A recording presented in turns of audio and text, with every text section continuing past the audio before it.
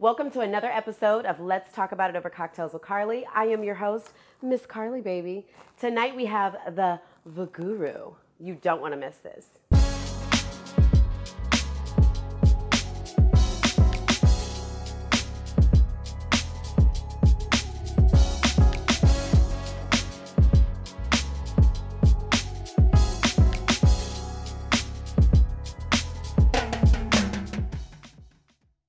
So welcome to the show.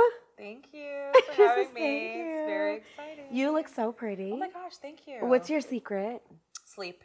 I know that's right. Yes. Rest. Yes. Lots of water, I'm sure. Yeah, love water. Okay, Yeah. so I was telling her before we started recording that I absolutely love her nose ring. Oh. And that I want to get my nose pierced. So one day I'm going to get it pierced and I'm going to let everybody know. And I'm going to actually probably put like a collage together of everybody that I know that has their nose pierced, and I'll be a part of that committee. Great idea. But like, why not tomorrow? I think I'm busy tomorrow. Okay. Get it in. I just feel like whatever it is that you want to do, just do it. Yes. Right? Because like we talked about, life is too short, for right? granted. Yeah. So just like when I decided I want my nose pierced, I got it done that night. Really? Because the place that I went to stayed open until like 1 a.m. Okay, did you get it done in Atlanta? Definitely Miami. Oh yeah, right. So then about that. South Florida. About that.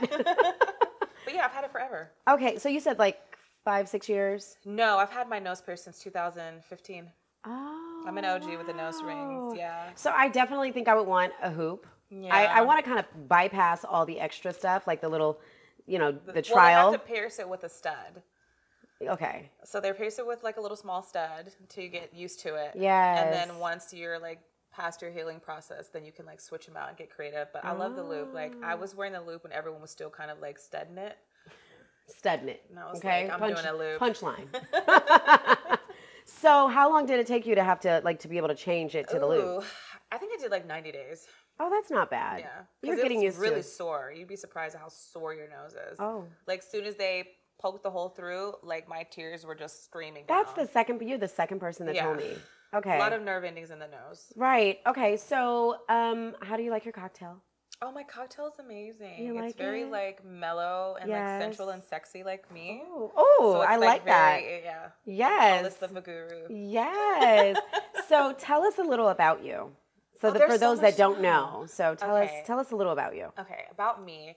So I am the Vaguru, and I started that name when I was really getting into the vaginal health and wellness industry, but I started with myself. So I think everything starts with self, then you can pour out. Yes. Right? So I needed to do all the reading and research myself. And it was so much information that I was teaching myself just by reading and just being curious. Right. I was like, oh my God, I'm going to be like a vagina guru. And then it was just like this light bulb. I was like, oh my God, the Vaguru. I like that. I loved it. I really, really like that. Yes. Okay, so tell us a little about this pendant that you have on. So a lot of people think this is like a bull. Like they ask me if I'm a Taurus. Like somebody asked me if it was an elephant. Never heard that one before. But it's actually the female reproductive system. So some people are like, oh, do you have a vajayjay on you? Is that a vagina? Like it's the whole reproductive system. Right. So it's the like whole your thing, vaginal canal, your uterus, your ovaries, your fallopian tubes. I got the joint. Right. The whole joint is on my here. chest. Yes. I got an S on my chest. Yeah. Okay, so I really, really like that. So is there a special time that you wear it? Do you wear it all the time? Because I wear it. Those that know will know. Yeah, definitely. So I wear it whenever I am sitting in front of a beautiful host, such as yourself. So anytime I do any interviews, podcasts, when I'm representing a women's brand, when I'm at events where I'm going to speak about what I do, I'm wearing this as a representation. Yes. It's also an amazing conversation starter for like women and men. Right. Everybody stop and want to know what this is. And when I first purchased it, I was like, oh my God, it's too large because I ordered it. But it needed to be this large because it's such a statement. Yeah, and you see exactly like when you know, you know. Yeah, I mean they even have the ridges in like the vaginal canal. Yeah, so I like detailed. that. Yeah, that is such a great. I think that's such a great idea, and it represents what you represent to a certain degree. Yeah. Okay. So you walking around with a reproductive system on my neck. You said a reproductive system. Yes. I was finna say a vagina. I think we know that. The vagina, see, that's the thing. A lot of people think that the vagina is like the entire unit. Yeah, no, it's just a piece of it. It's just a portion It's the bottom of the of it. unit. It's the bottom of it. Yeah, it's the mouth of the uterus. Oh, that's a good. I'm gonna use the that mouth. as a sound. The mouth of the uterus. Yes. So what do you think is the most delicate part of the reproduction system? The most delicate part? I would probably say the fallopian tubes. Oh. I probably would say the fallopian tubes. Because once those are damaged and kind of like ruptured and compromised, you're pretty much left with just one or neither one of them. You know? So, yeah, and I don't think there's a way to kind of replace those. So I would say the fallopian tubes. Well, there's not a way you can replace a clitoris either. The clitoris. But you know, there are women that don't have their clitoris and they still enjoy sex. Okay, we're going to get into that real quick. Yeah. So... I almost dropped my drink. Okay, you know what? Tell us about that. Well, in certain tribes and cultures, you know, young girls get their clitorises removed. And so they don't have it. And so, you know, the clitoris is not just the portion that's on the outside that you can actually visually see and touch. The clitoris is behind it. This whole situation, a lot of nerve endings. So, you know, they can still get stimulation from that. But like the outside of the clitoris, like it's been, you know, cut off. Right. Yeah. Huh. Yeah. And I've heard of that. Yeah, it's maybe really barbaric and crazy. I want to say, what part of who does that? I can't remember. Africa. Yeah, okay. Africa for sure. Yeah, I was going to say like, it's like female circumcision. Mm-hmm. So that's very interesting. So are you in the medical industry? Is that what kind of like helped you, you know, dive headfirst into it? Yeah, I think so. So currently I work in cosmetic sales. Yes. So that's medical industry because I do work with, you know, surgeons and nurses for sure. So yes, I was a medic in the Air Force actually. Okay, that's a really nice fact. Yeah, that's a Thank fun you for your fact about me. Thank you for your service. Thanks. Yes, I'm a veteran. I love that. So I do have some experience there. I'm also an esthetician and massage therapist. So of course I have to learn anatomy and physiology. Yes. You know, taking those courses very interesting. Too. So what do you think about people that get very turned on when they're getting massages? What do you think about that? Oh, I think it's to be expected. It's totally normal. It's common for me. We actually learned that in school. Like there's a chance that people are being so stimulated because of the blood flow, right? And it's very relaxing. And it's also very intimate and sensual, you know, touch. If I touch you like that, it feels good. It's like, right? Makes you do that thing again. You know, I think that as long as you, as the professional provider, are maintaining boundaries and ethics, you know, it's fine. That's very important. It's totally fine. The ethics part is extremely important. Okay, so that's interesting. I had something else I wanted to say about that, but I'm going to leave that alone. Save it for later. So let's get into. So wait, I wanted to ask you. So do you have a lot of guys once they find out that you're into this you're the Vaguru? Vaguru. My cocktail is starting to kick in very early, and we started a little bit early. Yes, in Carly's defense. Yeah, thank you. Okay, so when they find out that you're interested in this field, right? This is your kind of like your arena. Yes. What type of feedback do you get from men? Do they feel like you're automatically like a sex goddess, kind of like? Absolutely, and they are. That's accurate. Yes. Yeah. Well, you're giving goddess today. Thank you. I love it. Isn't she so beautiful, you guys? Yeah, they do. Or they'll joke and say, "You're not the Vaguru, I'm the Vaguru." I'm like, oh boy, really? God, well, let's talk about that. Right. Let's talk about it. Yeah. So, do you think that? Okay, so I had someone on the show last week, and she was a stud. She identified as a stud, part of the LGBTQIA community. For sure. And so she said that she believes that women are able to please women better than men are able to please. Do you think that is a true, well, in your opinion, do you think that's a true statement? I do. And I've actually gotten into a verbal confrontation with a man over it. Yeah, I think it's true. Really? I do. I think that it's true vice versa as well. I agree. And I said the same thing. I said, who can please a woman or, you know, better than a woman? Yeah. Because you understand you understand everything and vice versa. You understand everything. Yes. Yeah, so I would say yes. That is, sorry guys. You're just not as good as you thought. You're not amazing. You're just not better than a woman when she's amazing. Right. At that. Like, that's just not a thing. Yeah. So that's very interesting. So we're going to get into some of this fun stuff. So what is your take on this, right? Because I want to understand. I do feel like you're a super guru. You just reek it. That's right. Yeah. And so what is your take? I had somebody from the show just kind of give me a question, and I wanted to pitch it to you. I eat healthy and I'm celibate, but my vajayjay still has a foul fragrance.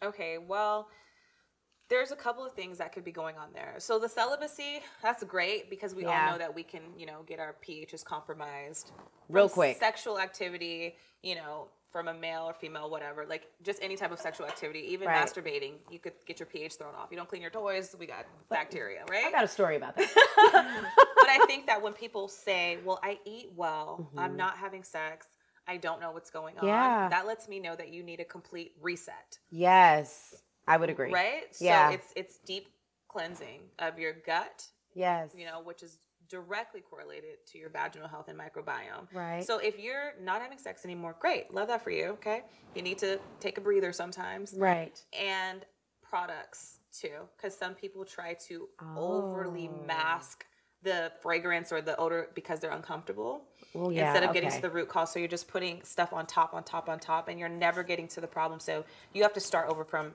dust. Yeah. Like start from scratch. So the gut health. Yeah. So maybe like a cleanse. Absolutely. Definitely probiotics. So I don't even like to confuse people and automatically do a probiotic. It's too confusing. Okay. So I just say you need to cut down what you're eating to almost nothing.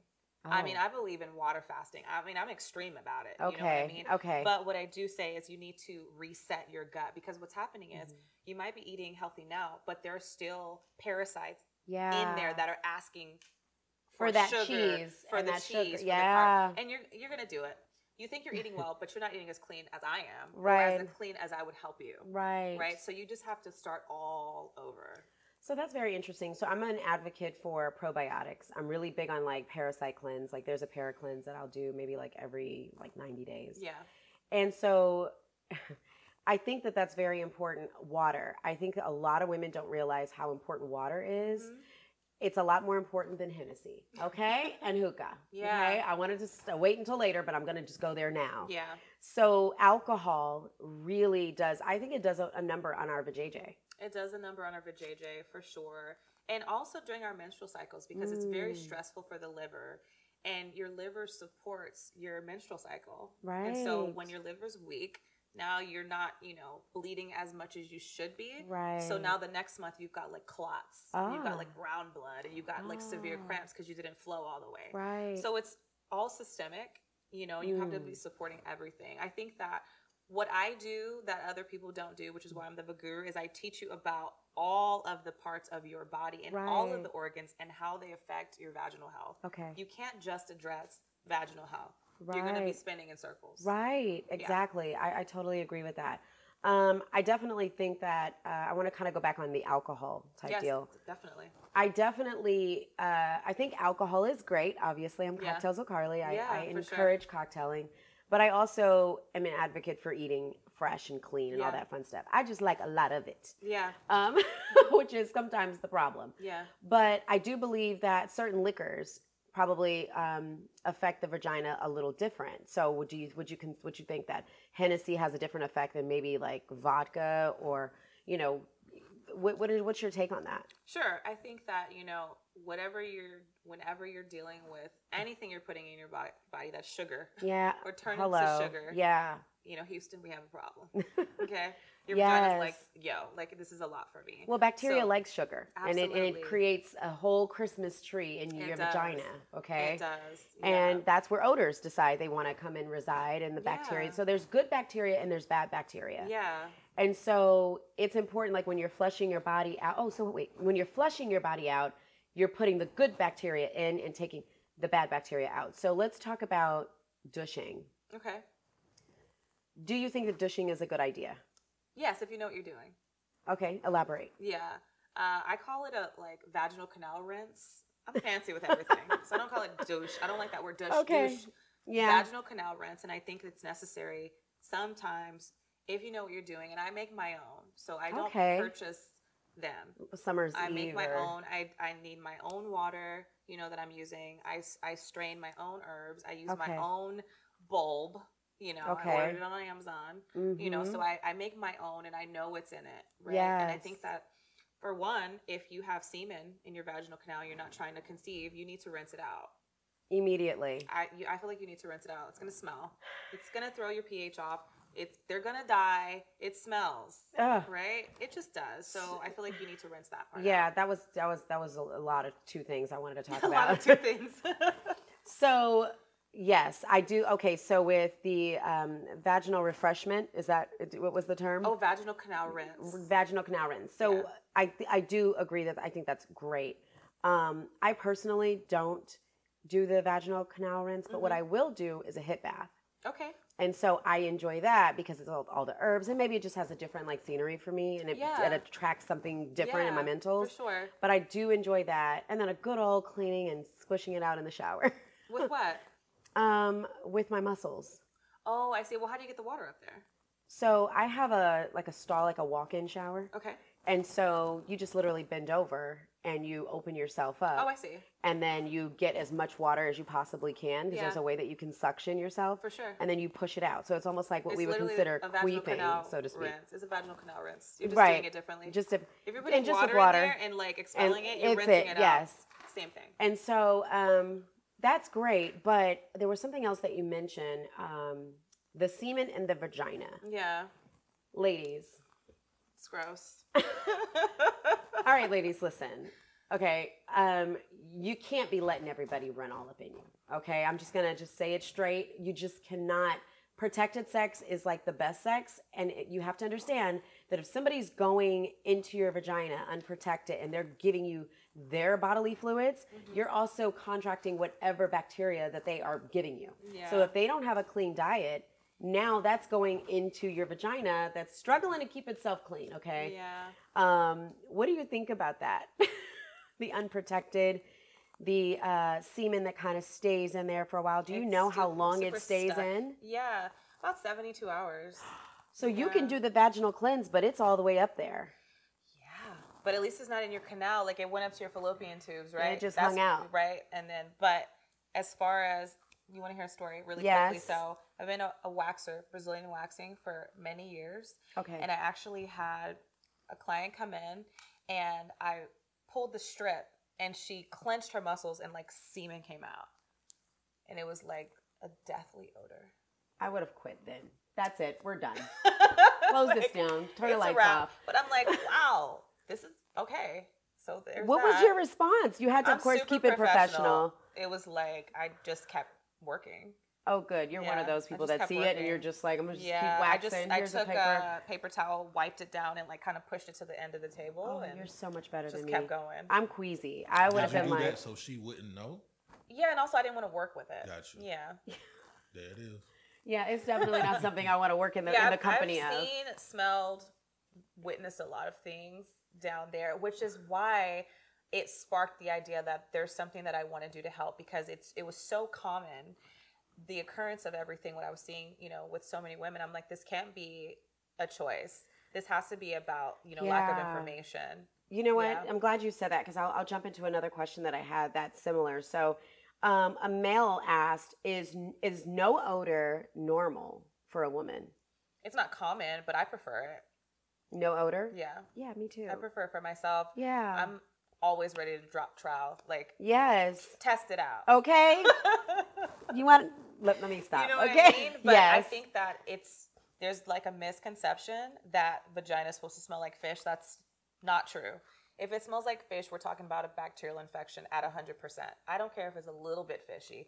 You've got a bacterial infection. End of story. Okay, so when a guy says he likes it to have a certain fragrance. Character. I've heard character. What if it's a little funky? It's a little funk on that thing. You know what I'm saying? Like pheromones. It's not pheromones if it's funky. Okay, it is. If you're attracted to the smell, it's pheromones. That's kind of like what I'm saying. Smell something on Carly that I can't because of our genders. Got you. That's also a fact. Yeah. So do you know what I mean? Yeah, I know exactly. But if it's like smells like onions, your underarms, anything like food related, if it smells like any of those things, you may need some antibiotics. Or no, I'm not. Let me ask you something. No antibiotics. Do you think that do you think men once they're sexually active with a person a lot on the regular that they start smelling like them? At 100%. I agree with that. At 100%, and I hate that. Because I've noticed that though. Like it's real. Once I'm in a relationship with somebody, like you're like, I smell like her.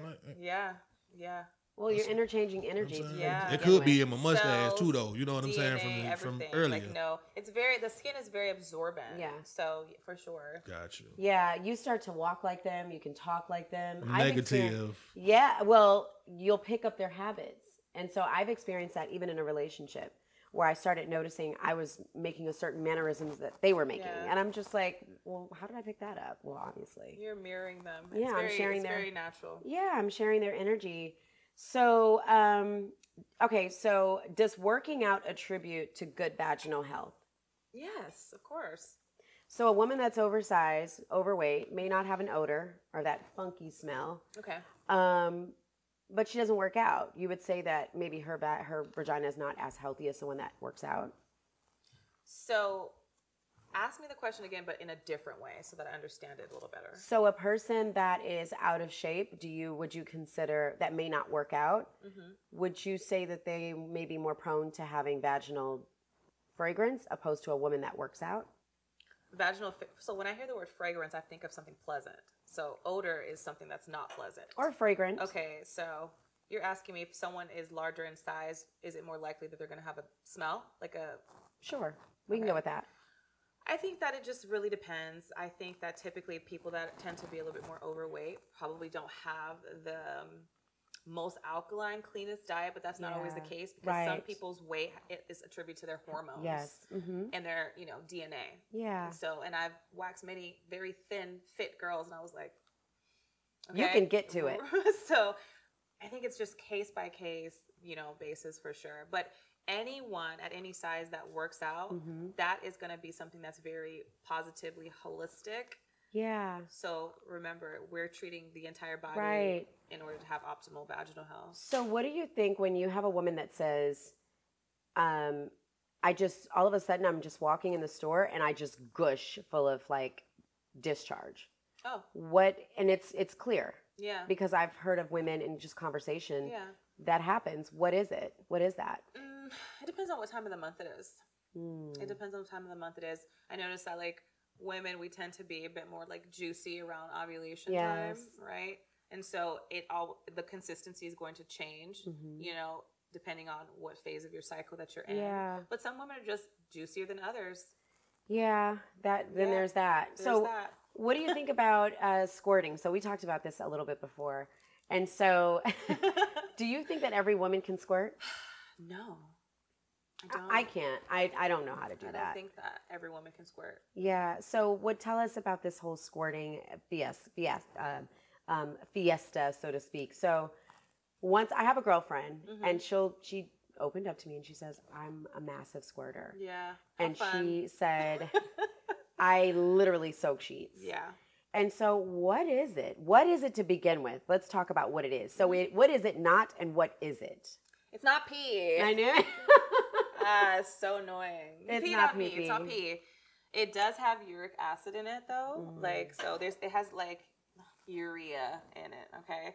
But what happens is just during the course of, weeks to months or whatever, you're going to accumulate sexual fluid around your sexual organs. It just accumulates. So whenever you're having sex and or masturbating, however you do your thing, and you have an orgasm, those fluids are released through the urethra. Right. Yeah. So so let's go back to the squirting. So why are some women able to do it and some are not? I think some are afraid of the sensation. I think a lot of women think it's pee. I think some women are so disconnected from their bodies and their vaginas that they don't even know how to squirt. I think that, when it comes to the body, maybe all women have the capability, but not the ability. So when you say the ability, because I can't, and I've tried, and I don't know if you have to push on something or if you have I've literally tried, and I'm just I don't really understand how to do this. Yeah. So how do you do it? So I've tried to push on my pelvis, kind of or my vaginal canal, just kind of push. So in and up. Yeah. Okay.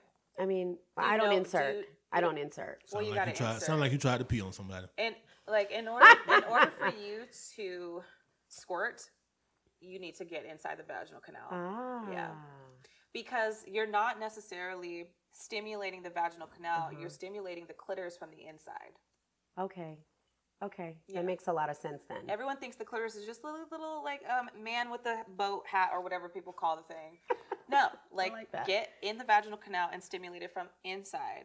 Okay. It takes practice. Okay. For sure. I think that, you know, having an intimate moment with yourself where you're completely relaxed, no inhibitions, no judgment at all, and you're really just exploring. I think that a lot of people with vaginas require or depend on someone else to figure out their body and what makes them come and what makes them feel good.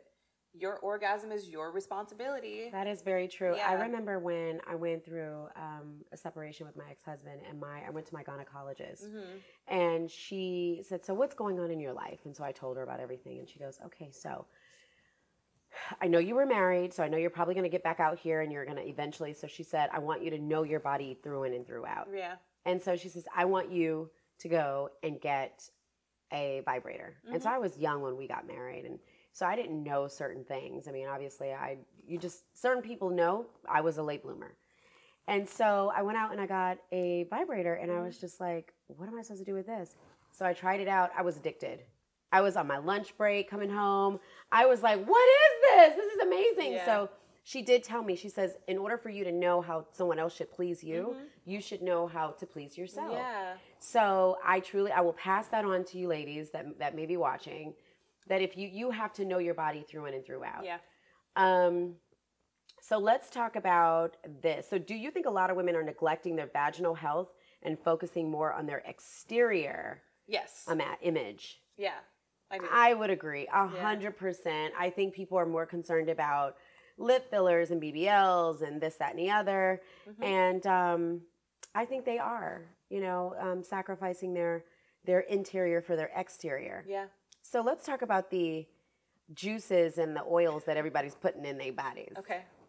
So what do you think about all these different juices and oils and aloe vera infused pineapples that these ladies are putting in their vagina to make it smell good, to make it juicier, to make men last long, all that? What do you think about that?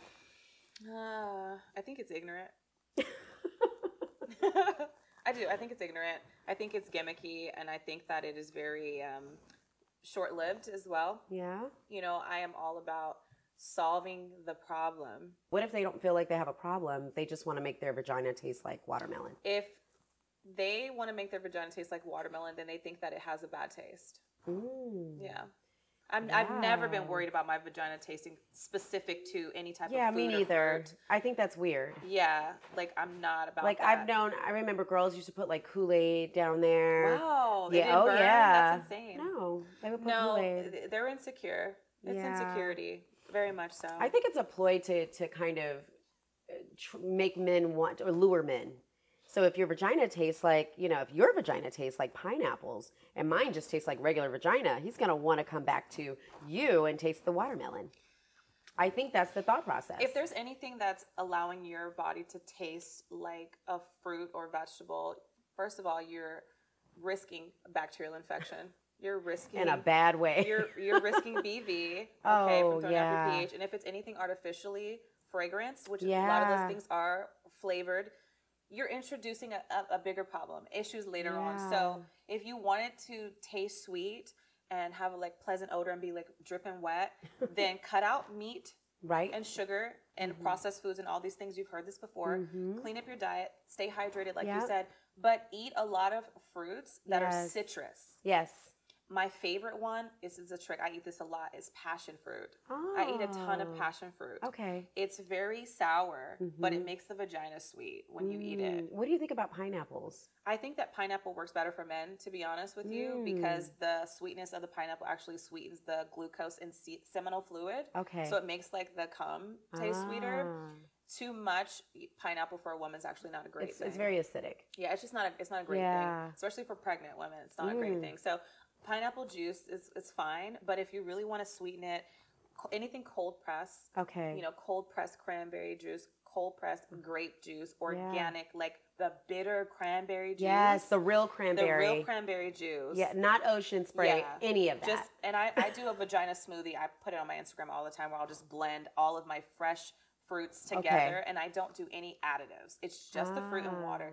And just don't eat for the whole day and just drink smoothies all day. Yeah. You will smell sweet. You will naturally smell sweet. Not Smoothie King. Okay. No. Not those smoothies. Yeah, invest in a really good blender that's going to last you. And, you know, get creative with your different type of exotic fruits. Yes. And not the ones that are too sweet. Typically the ones that are kind of sour. Like in every smoothie that I make, I juice an entire lemon. The whole thing. The entire lemon? The whole lemon. Oh, wow. Yeah. I've got to taste one of these smoothies. They're so good. Ah. They're really good. I will eat anything as long as it's healthy. Like if it's something that's incredibly, I don't eat meat. I went vegan a couple years ago. Well, years ago. And then I transitioned into some fish, but I don't do meat. I haven't had meat in like 8 years. And so I can tell the difference. I can either gain weight really quick or I can lose weight really quick because I like sweets. Okay. I'm a cocktail-y. I like tiramisu and bananas flambe. Okay, yeah. And tres leches. And you can do that. So if that's your week, your next week needs to be none of that. None of that. And what I just named. Yes. I'm going to try this smoothie. You can do back and forth. Like, I'm not asking anybody to be miserable in this journey. But it really is so liberating. And so it gives me so much confidence to know that my vagina is always on point. So, not necessarily the vagina, but close to it. Let's talk about the back door a little bit. What's the back door? Not the front door. Like the vagina would be the front door, and the anus would be the back door. All right, the anus.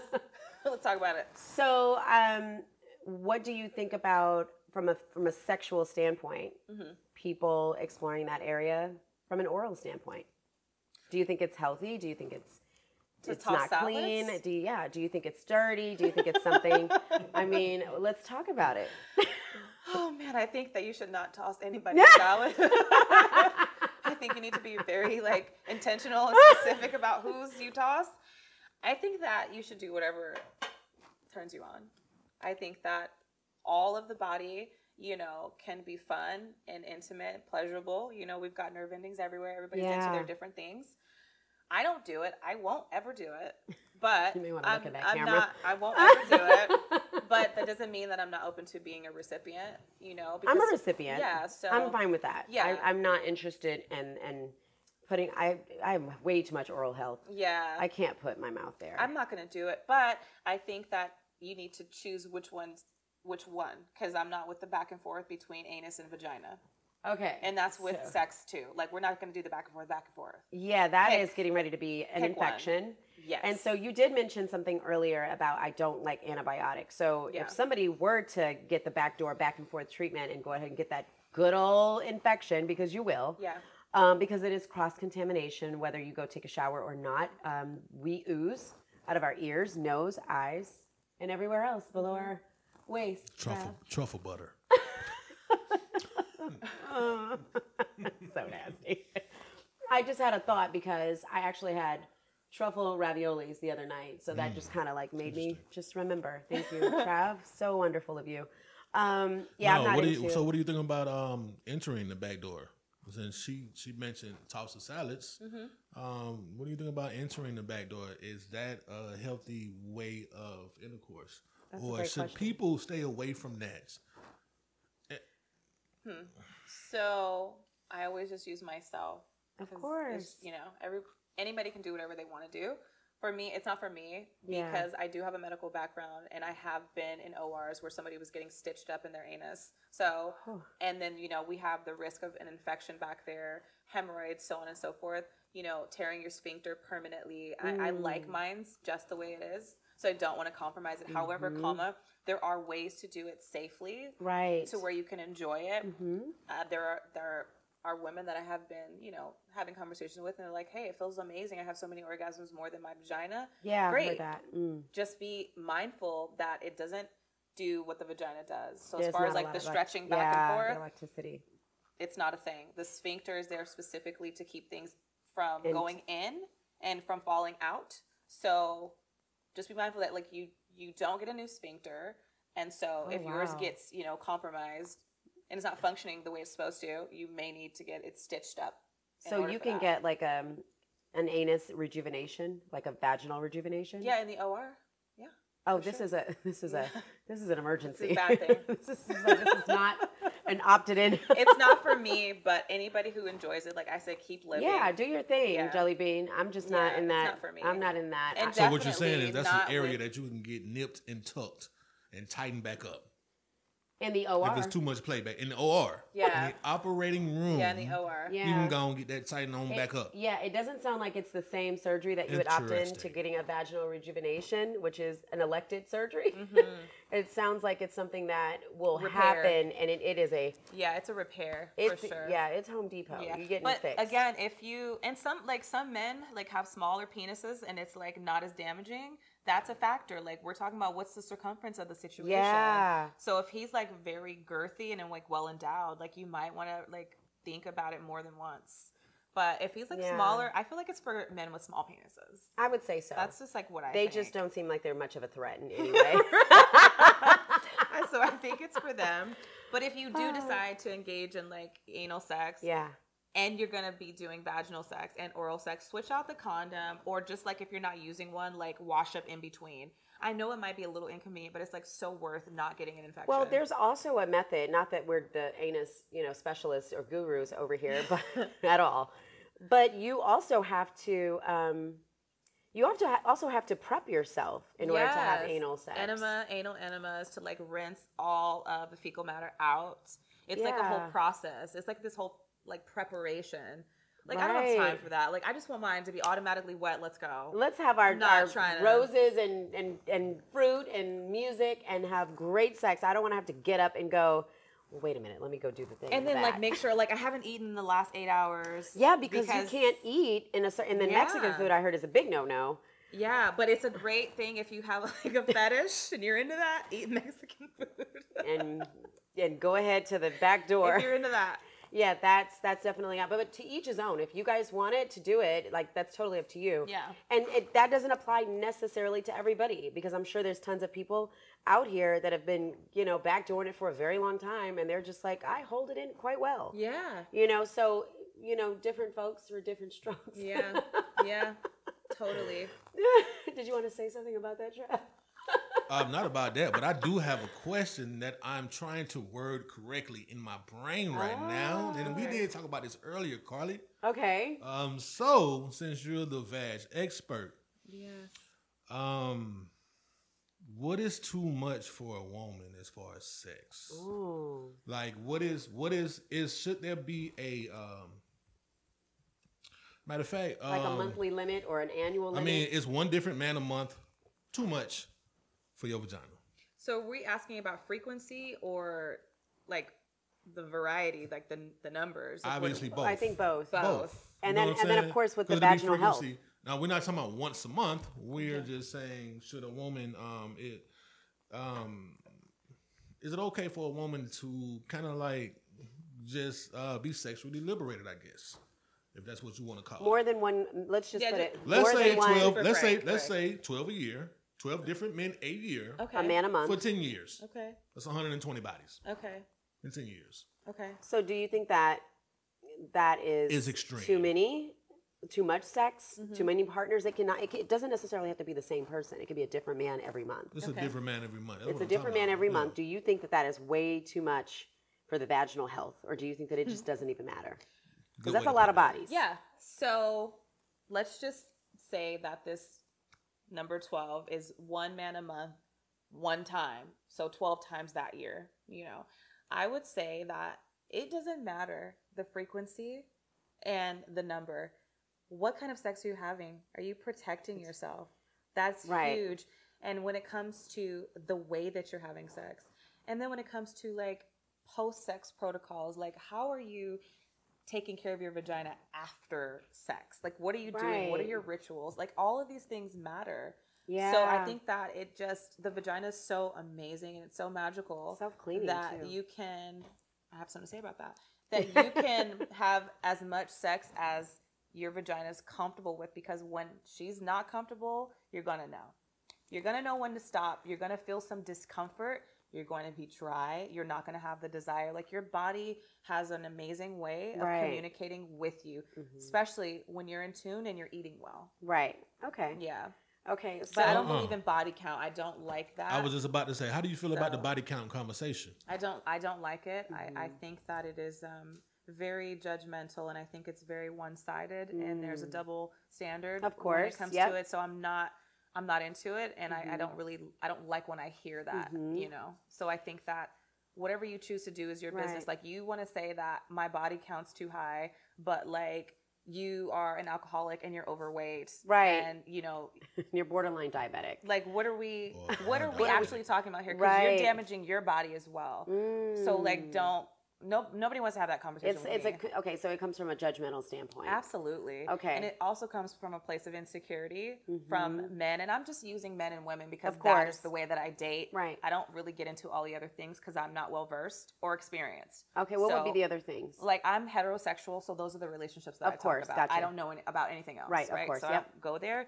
But I just think that, you know, it is very judgmental for a man to say that to a woman. And I think that a lot of times it's because they are concerned with, have you been with someone better than me? I agree with that. And the answer is yes. Absolutely. There's some really good ones out there. So you feel like a man should, I mean, I feel like it's actually nobody's business what you did in the past. And that too. You know what I'm saying? So, so to my point, why are you worried about it? Like, what are you comparing yourself to? I think that what's happening is that when a person asks your body count, which I think is a very trivial question. It's rude too. I think it is. It's very intrusive. I think that they are definitely wanting to sum you up and judge you in some sort of capacity. Because if you you say, okay, well, yeah, I've had, 40 different partners in the last year. Oh, you're a hoe. Totally. That's a lot. That's a lot. I'm a man. That's a lot. That's a lot of penises. It's a lot for anybody. I mean, it's it is a lot. Anybody. So you done had 30 niggas on your forehead. I mean, 40. You said 40. I said 30. Or in the car, never had a penis on my forehead. I mean, I'm just saying something. I'm just putting something out there. Sex y'all are having, but I don't know why men think, or people with penises, why you guys think that the penis doesn't get worn out as well and experience atrophy and stop working and not producing the erection that it used to. Oh, let's talk about it. Blood flow, like, penises get worn out too. So know that. Okay, camera time. Let's talk about these men and their penises. So when he says this has never happened before, he's having too much sex. Okay. Yeah. So I know of a man, and he is very much, I feel like he's addicted to sex. He likes to have sex all the time. I know that he masturbates all the time. He's about 50 at this point. Good 50-looking guy. 50-year-old good-looking guy. Yeah. At what point is that little dick going to stop working? Because it's going to stop working. I have no idea because I don't know how he takes care of himself. It could keep going on and on. Let's just say he eats meat.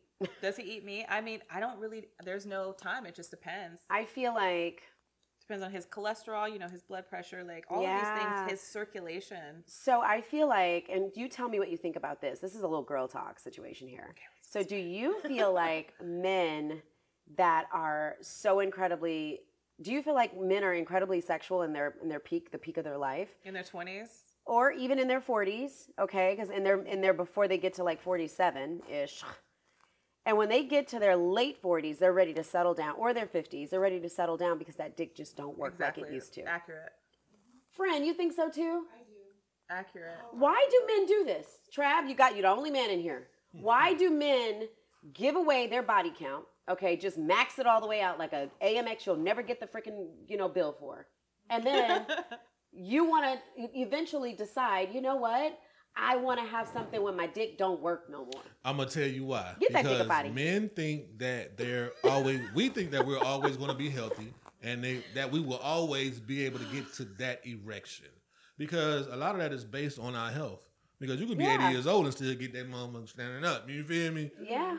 If you've taken care of your body, right. But drinking the Hennessy, the Casamigos, smoking the blunts, not working out. You know what I'm I would agree. We got a little mid sex. I got a little mid sex, but I still work.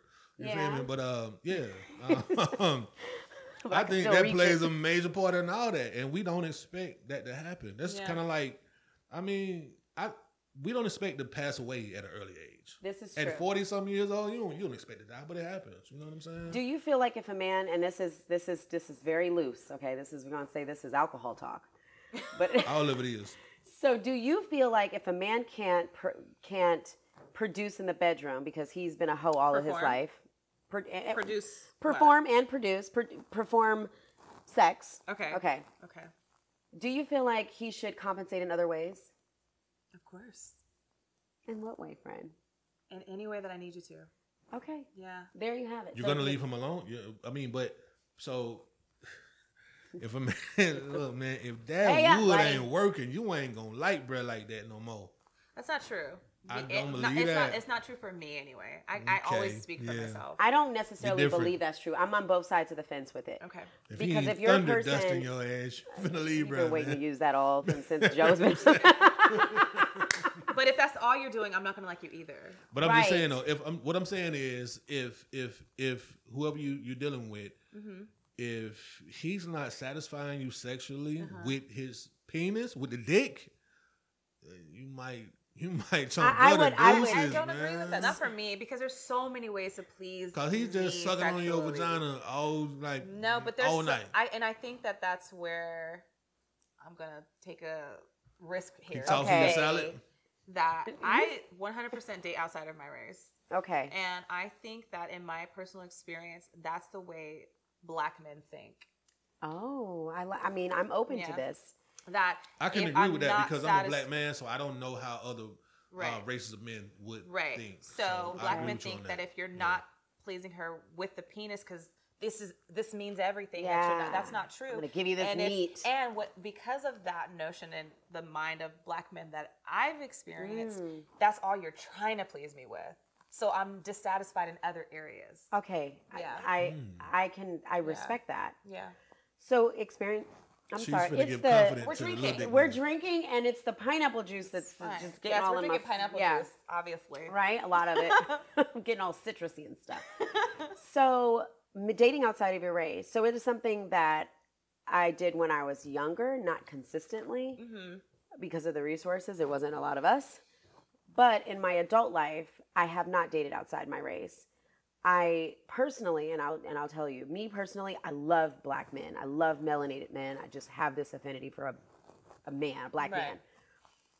However, as the dating has progressed, and the lack thereof, and when you are able to live kind of like an alternative, like there's alternative things that you like hiking, or, I want to go to a winery and all that, and so on and so forth. And that's just the beginning. Like that, it gets even more in depth, like museums, and drive out to certain places to go to certain museums and tour plantations. And I have not met, I have met a Black man that was well versed in that, but it's a certain type of class of Black man that's not always readily available. So now I feel like I need to probably explore dating outside my race, because I do want that alternative experience that I don't get to see all the time. For us in Atlanta, and we're digging a little deep, and I may be a little judgmental, and hey, it is what it is. It's my experience. I feel like all of the only type of time we can meet like a Black man is at one of the Bar Vegan, or out at, Pen and Proper, or out there. Like, where do y'all go? Where's the regular shit you guys go to that is, I'm ranting, that is normal, that's not a turn up, that's, that's kind of like alternative. Where y'all at? I'm laughing because my beautiful bestie Nicole always says there are no men, and it's so funny because it's kind of true and sad, but it's also like comical. It's like, how did we get here? Where? Right. She's like, there are none. And they're already taken. Well, yeah, and they don't care about that either. So, well, I mean, it's tough. It is tough. It's very tough, and it's kind of like, what happens to the Black woman that doesn't want to go to the turn up to meet guys? Date outside your race. Where do you go? Like, where do you go? North Atlanta. So you got to go to Alpharetta. You got to go to Johns Creek and what is that? Swanee. So and all that. Swanee. Yeah, but I think for me, because I don't go looking, right? I am open to that. So if you decide in your mind, okay, like, now I'm open, you'll start seeing it. So it's kind of like when you get a new car and you start seeing your car everywhere. Oh my God. Yeah. Like, I know exactly what you mean. It's not that it wasn't always that way, but now you're noticing it because it's in your mind now. So For me, I know that I'm open to dating outside of my race. So my thoughts when I think of men are men of all races and backgrounds and cultures. Okay, so you've opened it up for yourself. The floodgates are open. They like come for me more than black men, actually. Really? More men outside of my race come for me. Interesting. Yeah. That is very interesting. I tried the online dating thing, right?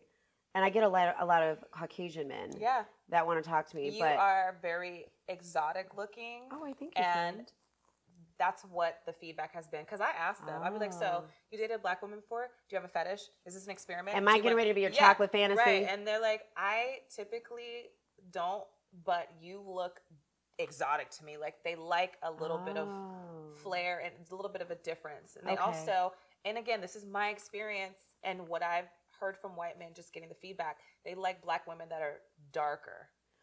Yeah, I've seen that. Like kind of like the biracial thing is not there. It's not what you see typically. Yeah, You're right. They like the deep tones. They like the hues. Yeah, y'all. And it's just like when our black men like the lighter tones and the outside of the black race, like something that's different. Yeah. You're more curious about it, and you know for whatever reason you seem to be more attracted to it, and that's fine. That's very interesting. I want a man that wants me, so I don't. I'm not sometimes doing the race loyal thing. Okay, so you know that is something I'll have to overcome because and it's not like it's such a huge big deal, but it's like in the climate of like the Trump world and those type of people, you know, and you know what I mean when I say those type of people, not white people, but that type of demeanor, you know, those are the things that I look at when I sometimes see, you know, a white man interested in me. My thought process is, am I a black woman are you really interested in me? Am I a fantasy? Or are you just trying to get a cultural experience? Like, what is this? Are you really just trying to like bait me in to like do something to me? Am I like, there's a lot of different things. And of course I'm from Los Angeles, so I've seen the diversity, but here in the South, it's a little different. Okay. So that's my mindset. That's kind of how I feel about it. It's not closed-minded because I'm interested. I just have to be in those arenas and in that space. Yeah. When I go see my clients, they're like, hi. Yeah. And I'm like, excuse me. Like, it's, this is I'm supposed to try to be professional. Yeah. But, so I do see the interest. Yeah. They do pursue different than black men. I feel like in some cases, and we do have black men in here now, I feel like sometimes with black men, we have to convince them. Like, oh, you know, I'm this amazing woman and I've got all my own stuff and I've got this and I've got that. And they're so concerned about, and these are my experiences, okay? Yeah. The splitting, the Kevin Samuels and the mindset. What bothers me the most is the fact that in our culture, we are the least to want to have the white picket fence. And the life of like, I want a beautiful wife that I can build my life with. Well, we've been branded with a title that is detrimental to everything about us, which is strong black woman. Oh, yeah. Yeah. I'm not a strong black woman. This is the second woman on the show that has said that. Not. Yeah. Yeah. Yeah, I'm not a strong black woman. Yeah. Like, I want your help and assistance. I want to be able to lean on you. I want you to provide for me. I want you to do the things that you're best suited to do. And I will do the same. I'm not best suited to sit on the couch and do nothing. Right. So that's not what I'm asking of you. Right. But if you are asking me to take on your name and bear your children and be your wife, you now have a responsibility over me because I have my father's last name right now. So that's the man that takes care of me. So if you're asking for me from him, which you should be doing, these are your responsibilities now. I'm your responsibility. Yeah. If you ask me to split it down the middle, I'm going to have a boyfriend in our relationship. I agree with that. Yeah. And you can't judge somebody because of that. You can't pigeonhole somebody. If you want to act like a roommate, oh my God, I'm gonna have a boyfriend. Yeah. Oh, we're roommates. Love that for us. Right. I'm gonna do what I want to do. I mean, I actually kind of like how she explained that. Yes, she says, "I have my father's last name. Yeah. If you're gonna take on this responsibility, then act accordingly." Yeah. I agree with that. Yeah. I feel like, and I agree with that. That's actually dope. Thank you. Dope. Yes. Thank you. I appreciate that. But a lot of y'all don't have y'all father's last name. Who? Okay, well, I have my father's last name. My father raised me, so. You know, but I like I said, I like that. I feel like if you want your significant other to split everything with you, do not ask for her to marry you. Right. Just get your homeboy to split the bill. No. So I'm a man that doesn't agree with that. Okay, that's fine. And Carly, I'm a woman that says if we're splitting everything, then I can do 100% at my house, and you can do 100% at yours, and we can visit each other. But I'm not going to be doing wifely duties. Okay, so I don't know if you understood. I would agree. It's just not comfortable. I'm not a man that agrees with the 50-50 split. That's what I was saying. As a man. It is embarrassing. You should be ashamed. It's also like a power dynamic. You know, a man should be the head of his household. I would agree. By any means necessary, he should make sure everybody is comfortable. But I also believe that if a man is working 150 hours a week, his woman should be like, nah, you can't do that. I'm gonna help you out a little bit. That's what I said. I'm not that's what I said. I'm not best suited to sit on the couch, so that's not at all what I'm talking about. There are certain things that you're best suited to do as a man and I'm best suited to do as a woman, and that's what the yin and yang is all about. It doesn't mean 50-50, you do half of this and I do half of that and we're doing half of one thing. Could you imagine that conversation? I'm going to do my thing over here and you do your thing over here. Right. Okay? Because there are just certain things that I'm going to just put a better spin on, finesse it better because I'm a woman. You're a woman and you live in your femininity. Thank you. And I stay there. Yes, so when I start acting masculine and I don't respect you and I'm resenting you, there's no relationship. We're done here. Because now we're competitors. Yes. We're doing the same thing. Now we're sword fighting. You're my opponent. Yes. So are we splitting? Okay, so I'm going to put one of my legs in the pants and you put your other leg in the pants. And we do a 3-legged race. Like, I'm not, we're not doing that. I need to be able to be rested to pour into you as my man. I'm going to do everything that I need to do to make sure that you're taken care of in the way that only I can take care of you, but I cannot be exhausted. Right. And I think that they have to understand that. I think this is a conversation that needs to be not just a 180, it needs to be an entire 360 conversation. Because I think in our community, we have a lot of, I don't want to have to pay for anything in my marriage. And men are like, I'm not paying for everything. We're going 50-50. And then we get stuck. Yeah. And we cannot get past that. Oh my God, we don't tolerate each other at all. Right. It's just like this. Constantly. And so that was the whole like narrative for my show, is that I wanted to create a different perspective as to how we represent ourselves and how we're representing. Yeah. And we're a lot of different things. We're beautiful, we're submissive, we're amazing, we're vulnerable, we are strong, we're powerful, we live in our femininity, we're understanding.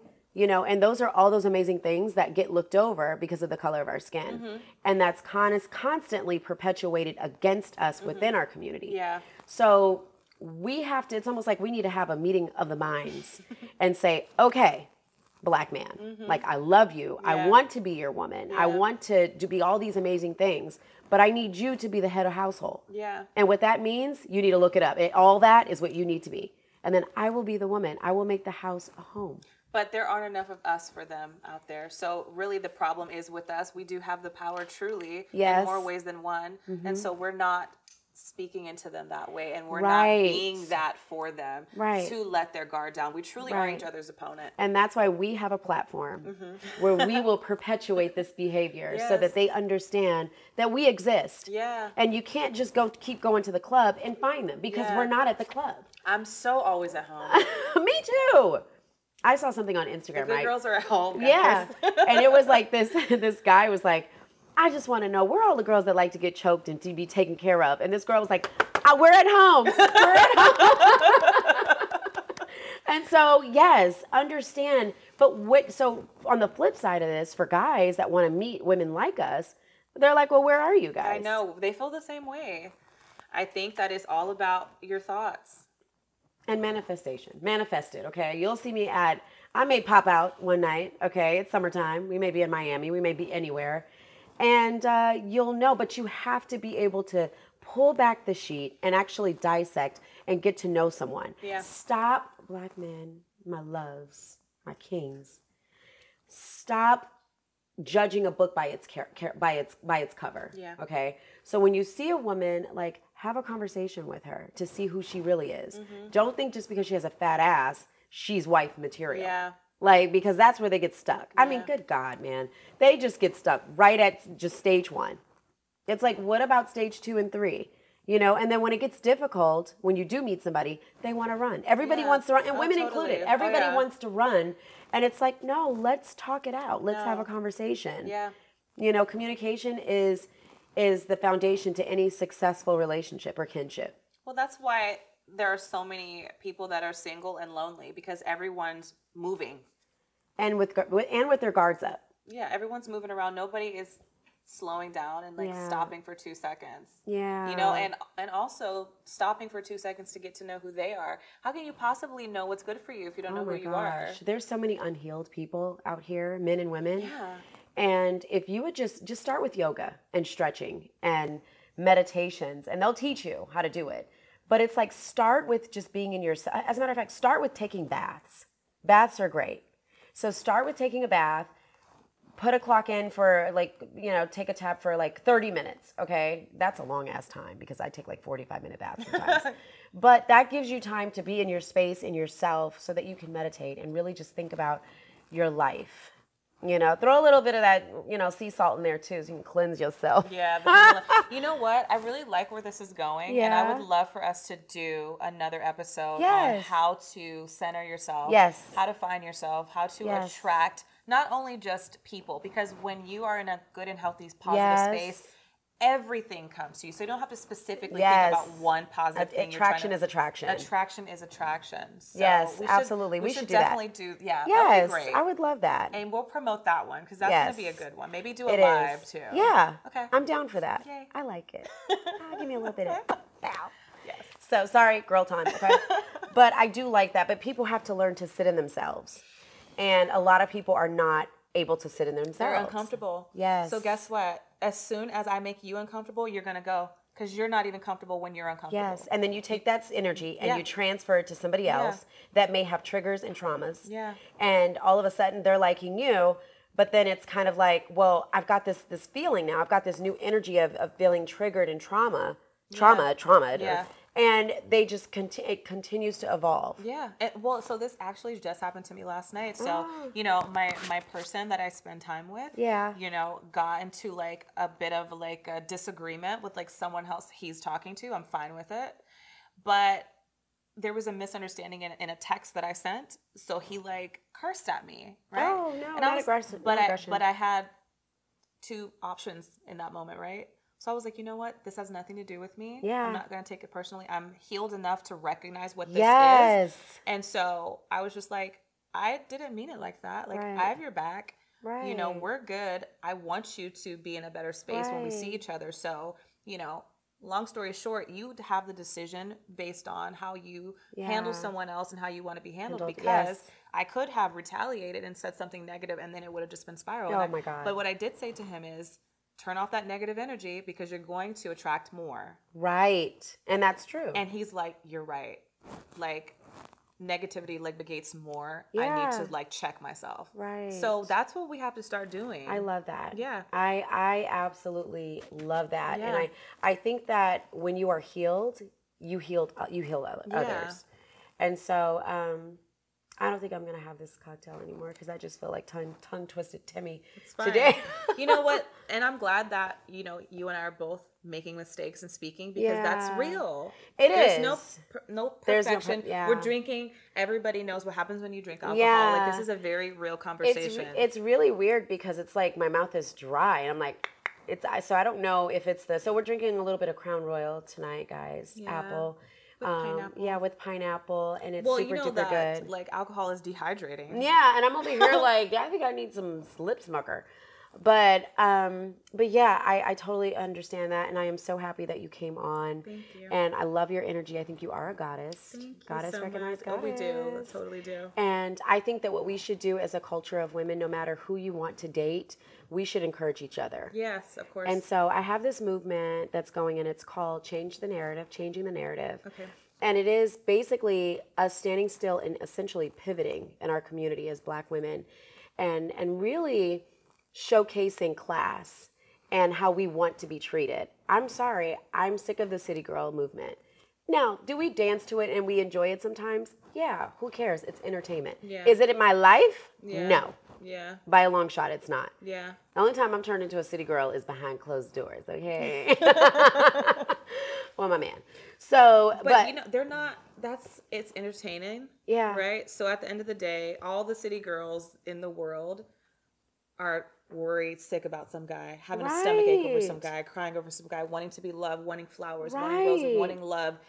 We as humans need love. Yes. Nobody is immune to that. I was telling somebody, this life is not created for us to live alone. No, it's not. Like to be loved on and to be caressed and touched. You know what? I know we talked about this, but I have to say this. I truly believe you cannot live a life with no sex and no sense of touch. Yeah. I feel like anybody that can just be completely celibate, they're not having sex, you are not living your full life. Yeah. You have to, I believe it's like an emotion that has to be massaged. Yeah, it's emotional deprivation for sure. Yeah. And it's a disconnection and I from think yourself. And then when you don't have sex for a long time, what it does is it's almost like a muscle that's not worked out. Well, so I did an interview with Sheen Magazine, and I talked about how the vagina is like use it or lose it organ. Oh my God, please let's talk about that real quick. Yeah, because what happens is you don't think about it. Yeah. So there's a disconnect there again. Like you're just not thinking about it. So your brain's like, okay, don't have to worry about doing anything with that. So I'm going to be focusing on other things. So you know what it is for me? I want a real relationship. I'm not pressed for one. Okay. I'm not pulling and tugging. If it happens, it happens. It's going to happen. What's a real relationship to you? A real relationship with true intention on love and all those things that monogamy? amount up to, monogamy. To be clear, because some people will be like, well, I'm in a real relationship, even though there's 3 or 4 of us. Yeah, no, I don't want that. Okay. I'm just a different type of goddess here. I channel my Oshun energy and not something else. Yeah. But to each his own. If you're okay and you're comfortable with multiple, a family environment, that's fine. Yeah. Me personally, I'm kind of more on a one-on-one because of the energetic aspect of it. And then, of course, when you're sharing your energy and when a person's sharing their energy with so many other people, I'm having sex with you, but then you're having sex with all these other girls and now you're giving me their energy. I don't know what's going on in my life. Like things are not working the way I'm manifesting because I've got Shaniqua's funky energy and her inconsistencies. Sorry, Shaniqua's out there. Hey, Shaniqua, come on the show, girl. Love you, girl. So I prefer that also because at times I can be a little territorial. Like if I'm giving and pouring into my man, I want him to receive it in the form of love. Okay. But I have a hard time, and this is me personally, I have a hard time with pouring into someone that's pouring into other cups. And because I feel like they're not truly receiving me 100%. They're only receiving a portion of me because they're just getting, oh, thank you, that's great. All right, we'll put this in my back pocket and go on over here to Shaniqua. And so then I'm left here like, well, what the fuck? Okay. I want to feel this love and this emotion all the time. And I truly feel, and this is me, because I did date someone before and I was in that space. And I've healed from that to know that that is not what I want. And so when I was dating this man and he was involved with other women, I could tell the disconnect. I could tell when he disconnected. And so we would be sitting there talking and he'll be checking his phone. And I'll just be like, and I'll look and I can see the gears turning. Like maybe Shanique was saying something different to him that's maybe alluring, or he's having a conversation he has to think about when he has to see her. And I started picking up that energy and I didn't like it. And I'm like, I'm a fucking goddess. Are you kidding me? And he was the only person I was having sex with. So I was in its pure form, but he wasn't. So imagine you being in your purest form and pouring into someone and they're not pouring back into you. You feel it. You're so sensitive because you're not sharing your energy with everybody. And so you're easy. You could tell your sense of smell, taste, touch, everything is very heightened. And so, sorry, y'all. I didn't mean to go a little deep, but no, I love this conversation. Yes, but we're gonna save some more of this for later. We're for our show, for our next show. Yeah, we'll save it. But yeah, I appreciate you coming on. We could talk about this stuff forever. Okay. We really could. Yeah, we were on the phone doing our intro conversation, and we were like, okay, girl, okay, I'm gonna see you in like a week, and this is good. We're gonna love this. But it was a total vibe. And I think you're, like I mentioned before, I think you're gorgeous. I think your energy is fantastic. I love your confidence as a beautiful Black woman. And I think you need to share it with the world and continue to share it. Words of affirmation. Yes. Love that. Receive it. Yes. So thank you so much, Carly, for having me. Both sides. Well, she knows the deal. Yes, of course. So you can find me at interview me again. It's that. This camera. Okay, perfect. So all the social media platforms that I am the Vaguru. That's I am TheVaguru. So what is it? Twitter, Facebook, Instagram, TikTok, YouTube, everybody. That's where you can find me. And I'd love to hear back from you guys. So let us know how you like this interview. If you have any questions, comments, concerns, if you like something I didn't say, you didn't understand, you didn't disagree, I want to hear from you. So hit me up. I love that. And I am Carly, of course. I'm Cocktails with Carly. You can find me on Instagram at Let's Talk Over Cocktails. That's our show page. My personal page is Cocktails with Carly _. And the YouTube page is Let's Talk Over Cocktails with Carly. This was an amazing show. This was great. I truly appreciate you coming. Thank you very much. I'll be back. I feel will. like we're going to do like at least 2 or 3 more. Yeah, and we're going to do cocktails and dinner parties and everything else. Shout out to our love in the back. Thank you so much for coming, friend. And shout out to Trav in the back. Thank you so much for making sure all of our vocals and our visuals are pristine. We are at the Pratt House, baby, and we will see y'all next week. Bye. Good night.